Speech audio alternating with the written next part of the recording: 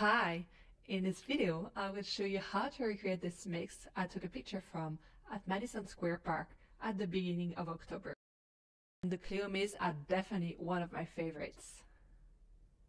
So we have some Cleome hassleriana, some Anemone hybrida Honorine Jobert. I will give you the numbers of plants you'll need to recreate that same effect in your garden. So I'm working in a 12 by 12 feet plot, and the smaller squares are 18 inches by 18 inches. First, I would lay down 22 Cleome hassleriana, then 28 Anemone hybrida Honorine Jobert.